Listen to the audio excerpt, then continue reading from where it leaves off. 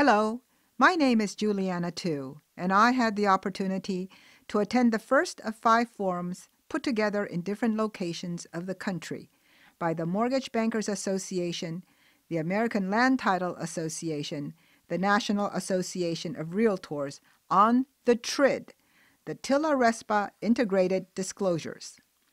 TILA is the Truth in Lending Act, and RESPA is the Real Estate Settlements Procedures Act. We have been governed under these two regulations for approximately 50 years.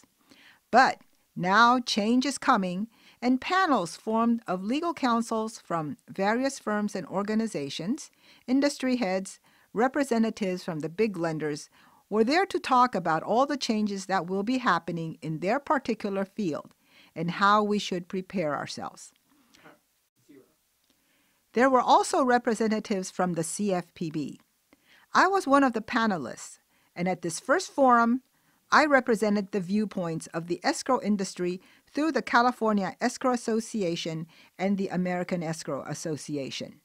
I came back with my head full of information, which I would like to share with you now. You know the feeling that a day you are really not looking forward to is slowly creeping up and there is nothing you can do to make time stand still? Well, August 1 is that dreaded date. The date that the new integrated disclosures will be put on the table. The whole country's lending industry, and consequently any industry affiliated with the lending industry, should mark this as a red letter day. Here is a little background. The Dodd-Frank Act was enacted in July of 2010 as a response to the economic crash that started in 2007. The act called for the promoting of financial stability and improvement in accountability and transparency of the financial system. It called for the protection of consumers from abusive financial practices. A bunch of government agencies were consolidated, and one agency was established to oversee the protection of consumer interests. This new one agency is the Consumer Financial Protection Bureau, otherwise known as the CFPB. The CFPB has taken on everything that has to do with consumers and the financial industry, whether it is the big banks, little credit unions, student loans, credit card companies, payday lenders, mortgages, foreclosures, etc. The original draft of the TRID ruling started out at 1,099 pages, and it ended up at 1,888 pages. Because it all has to do with consumers, the rules and regulations that the CFPB has come out with affects a lot of industries. They are an independent agency housed within the Federal Reserve, but they do not need any funds from Congress and do not come under any congressional supervision. Congress, as you can imagine, is not happy. In fact, recently, the House Financial Services Committee conducted a hearing on the CFPB with Director Richard Cordray in the hot seat. The committee said that, quote, "The CFPB undoubtedly remains the single most powerful and least accountable federal agency in all of Washington," end quote. The CFPB is very conscious of complaints from the consumer. You may have heard that back in January of 2015, there was a mortgage kickback investigation against Wells Fargo and J.P. Morgan Chase. They found bank loan officers taking kickbacks through a now defunct title company. For their failure to oversee their employees, Wells was fined $25 million and Chase $11.7 million in penalties and restitution. On February 10, they came down on New Day Financial for using deceptive mortgage advertising and kickbacks, and their fine was a relatively minor $2 million. Then, on February 12th, it was All Financial Services, Flagship Financial Group, and American Preferred Lending. So you can see the CFPB is on a roll. You know that the CFPB put forward the guidelines for qualified mortgages back in January of 2013. They were also mandated to consolidate the good faith estimate, truth in lending disclosures, and the RESPA settlement forms into one integrated disclosure. They chose the date of August 1, and for all loans that are submitted after that date, new regulations come into play, and with that, new forms. Instead of the GFE, the TIL, and the HUD-1 form, we will have the initial loan estimate, the LE, and the final closing disclosures, the CD. These are brand new terms that we will have to learn. I am here to tell you why you need to be concerned. There are 5 players in this scenario. I call it the Battle of the 5 Armies, CFPB style. The consumer, the lending industry, the title industry, the settlement services industry, and the real estate industry. You are probably wondering, why the real estate industry? I will get to that in the highlights that I am sharing with you. First of all, the new terms. Escrow practitioner or escrow officer is going to be called the settlement agent. The lender is the creditor. The day the loan documents are signed and borrower is obligated to the loan is going to be the consummation day. Close of escrow day, otherwise known as the day the transaction is closed, is the settlement day. The LE is the loan estimate. It takes the place of the GFE. And the CD is the closing disclosures, which takes the place of the TIL and the HUD-1. The importance of what I am stating today all comes from issues of timing and responsibility. The rules state that the responsibility for giving the integrated disclosures falls on the lenders, and the rules also has mandatory time periods that the lenders must follow in their delivery of the LE and the CD. The penalties are huge if they don't follow the guidelines. First time around, $5,000 a day for each day they don't correct or fail to pay. If the lender continues to disregard them, $25,000 a day. If the lender knowingly violates this law, $1 million a day.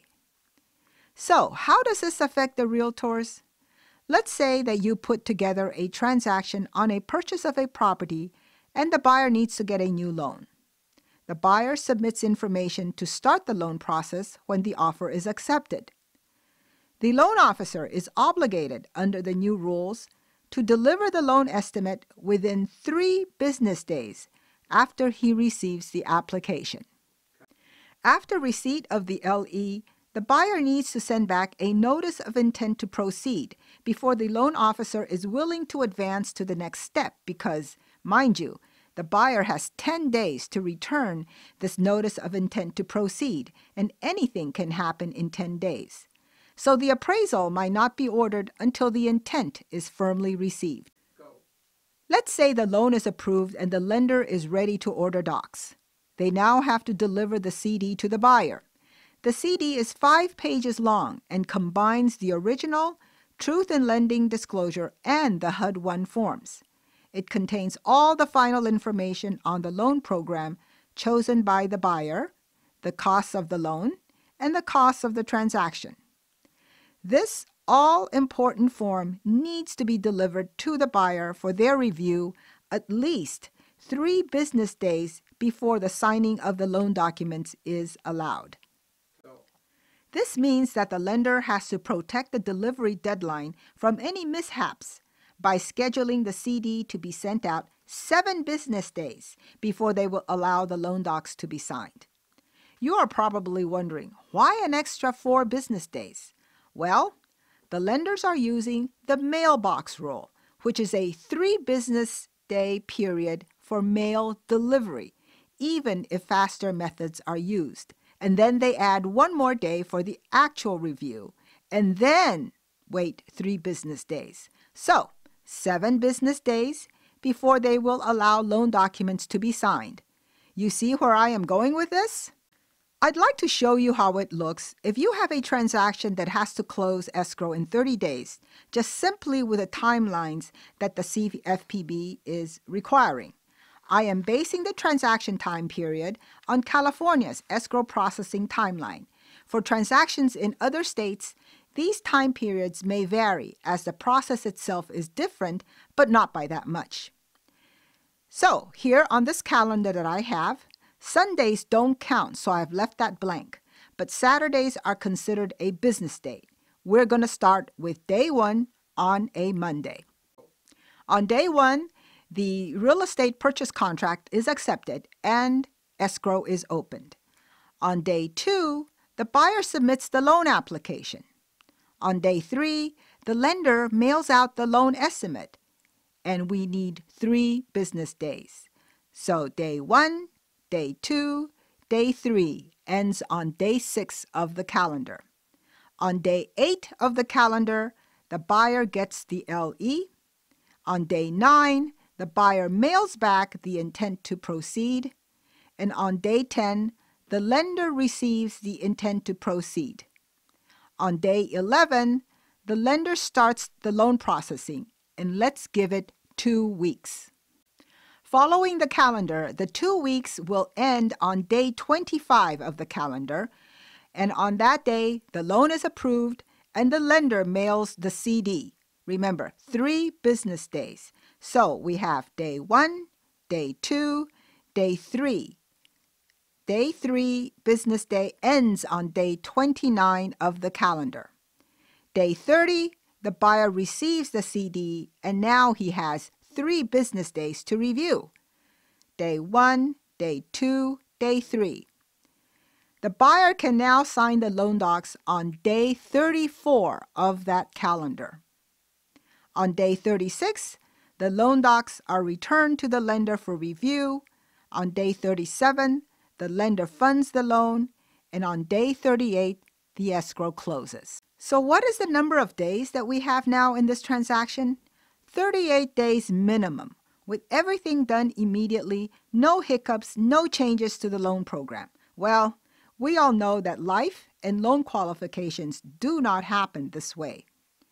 Given this sample, the time contingency periods on California's new Residential Purchase Agreement, the RPA, 17 days for appraisal, 21 days for loan contingencies, even the 21 days for physical inspection and a preferred 30-day closing may not work well. I want to mention also that most of the big lenders have made the decision to deliver the LE and CD to the buyer borrowers directly. But what the smaller lenders and mortgage bankers will do remains to be seen. Hopefully, if they demand that the settlement agents do the delivery of the CD, we hope that those settlement agents will push back the responsibility back to the lenders.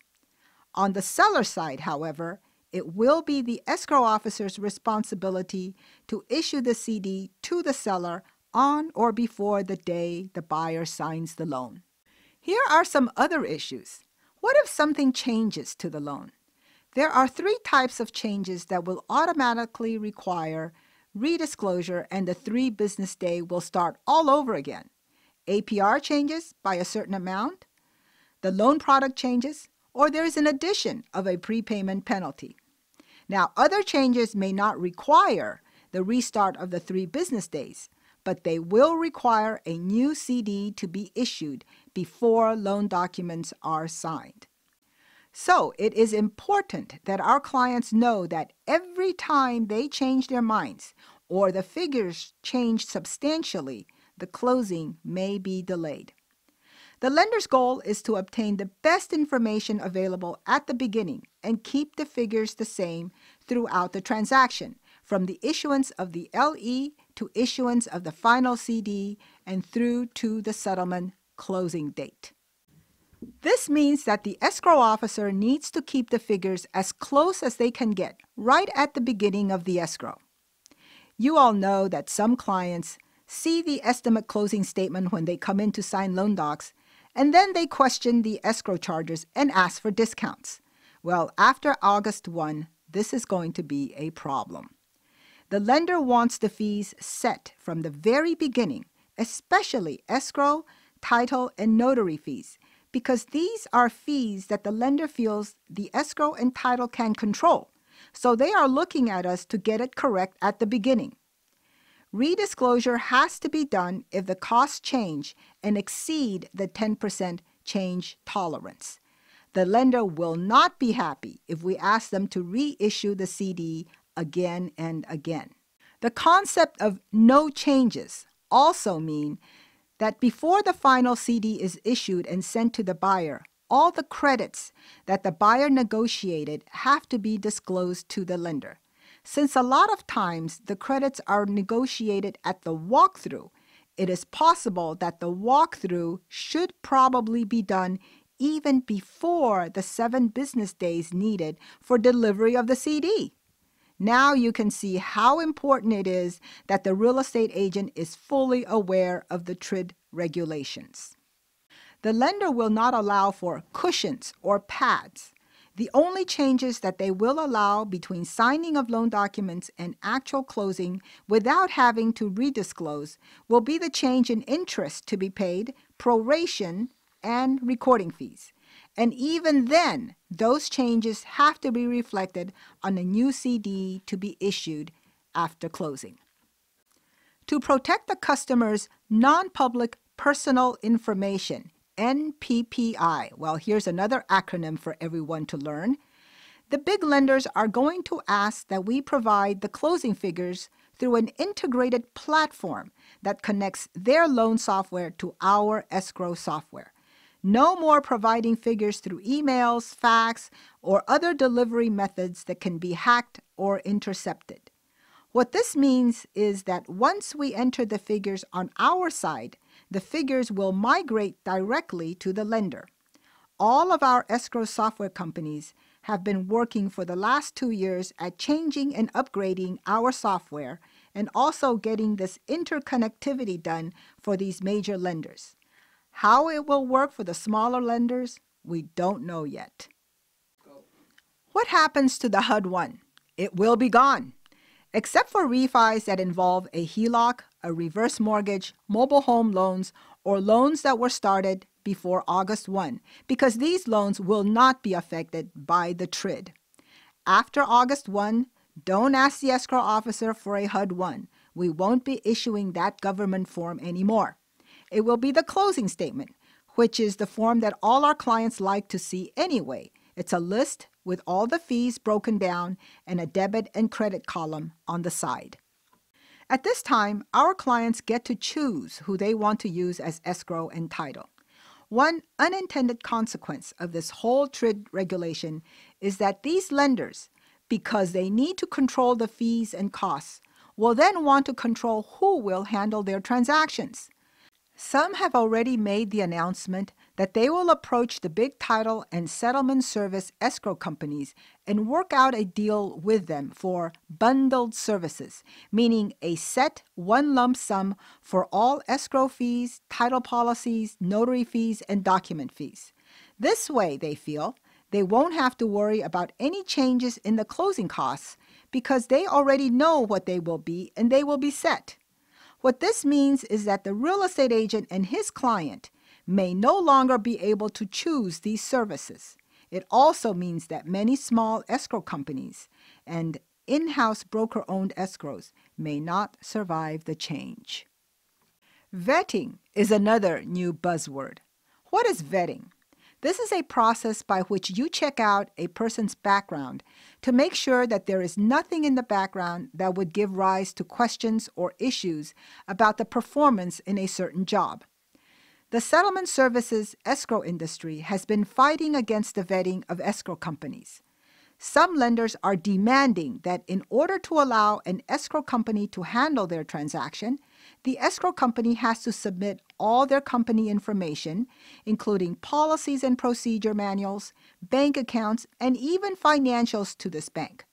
Not only that, these lending institutions are demanding that escrow staff submit their personal information, Social Security, driver's license, home addresses, to an unregulated third-party company so that this company can do a yearly credit check on whether or not the person is allowed to handle your escrow paperwork and funds.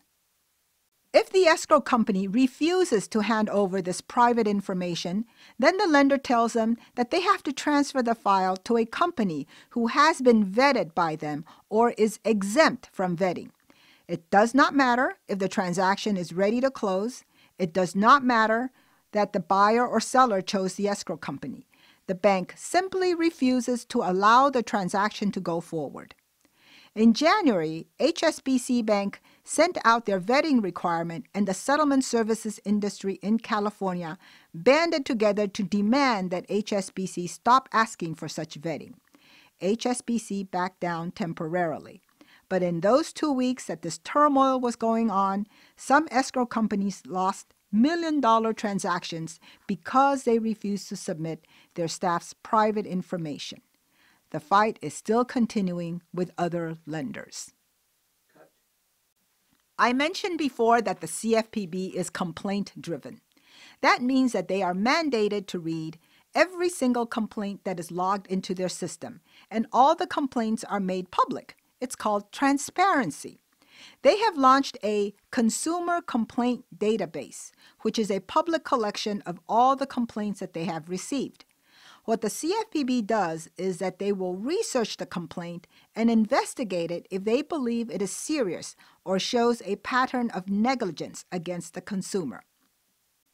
Yes, this makes the lenders very nervous, especially since they don't know if these are valid complaints, and the process does not give the lenders the opportunity to respond.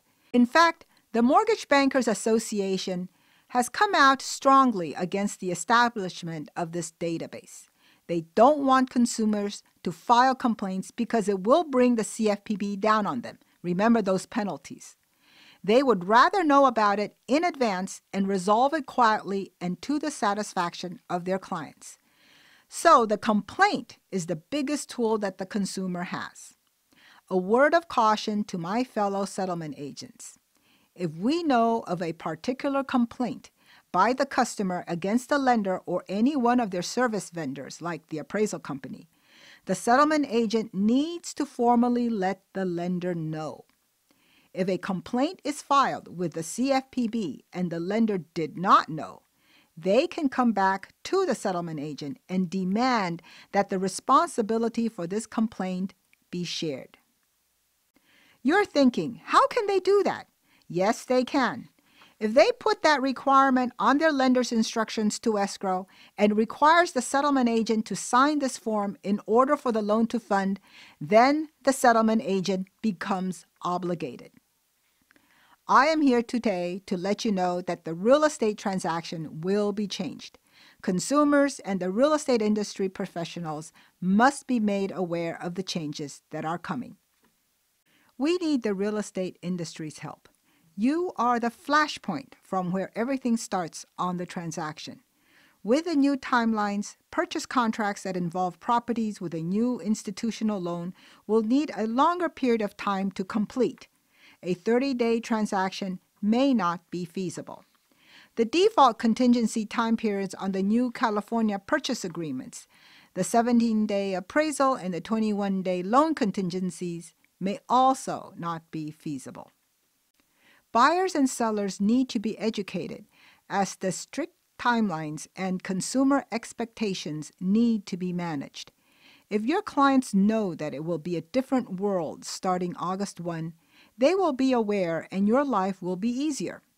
Remind your clients that they need to decide on a loan program right at the beginning and not change anything. Once the fees are given to the lenders at the beginning of escrow, any changes may have significant delays to closing. Any credits should be negotiated and decided before the lender sends out the CD, which is 7 business days before the loan documents are drawn and signed. That means a walkthrough should not wait until after the loan docs are signed and right before closing. Communicate with your settlement agent escrow officer. Sometimes we have to emphasize that the escrow holder is in the center of the whole transaction. All the information has to come to the escrow, disseminated, and then dispersed out to the necessary third parties. Were credits negotiated? Did other terms change? Is your client going out of town? Don't let us be the last to know. There has to be a two-way flow of information between all parties. We don't know how everything will work out. There are many unresolved and unanswerable questions at this time. We will be working through the issues well into the next year. For instance, at this time, We don't know which other lenders will do their own CD delivery and which ones will force the settlement agent to provide them instead of taking the responsibility on themselves. A sale contract that is entered into after August 1 will not close until after September 1 at the earliest. So we really have no idea how this whole change will work out until then. But we do know this. Communication and collaboration between all parties, buyer, seller, real estate broker, lender, title, and settlement agents, will be of utmost importance. Education for all industries must start now in the months prior to August 1. Those of you who are listening to this presentation, you now know what we will be facing. If your escrow officer belongs to the California Escrow Association and go to our meetings, he or she should also know. Those of you who are loan officers at the big lenders have already probably gotten the memo. But what about the other people who don't come to the meetings, those who don't keep up with the news or have their heads buried in the sand? What will happen to them when August 1 rolls around? One company did a poll, and out of 1,743 settlement agents that they polled at the end of February, 92% of them responded that they were familiar with the new rules. Only 36 were familiar with the new CD form, which is available with instructions on the CFPB site. 61% said that they are taking steps to prepare for August 1, and 39% said that they have not done anything yet. Interestingly, only 33% had been contacted by their lenders to review the new form and the new process that they would be instituting. When polled about how they think the new rules will impact their business, some of the comments include, the new form is not necessary. It will create confusion for borrower. It will increase the fees and costs for consumer. It will delay closings. And it seems designed to put small shops out of business. Only a minority thought that the new form was a positive thing for the consumers, the industry, and their practice. Just for your information, I thought I would show you the closing disclosure. This is what your buyer and your seller will be getting after the red letter date. There are 5 pages to the closing disclosure, and very generally, the first page shows all the loan terms, the projected payments on the new loan, and estimates on taxes and insurance. The second page shows the separate sections of all loan costs and all other costs, alphabetized under each section, and each item will have their own specially designated name. By the way, decisions have to be made on naming an item. For instance, termite work, pest control work, or structural pest control work. All the item names have to be consistent and the same from the LE through the various updated versions of the CD to the final.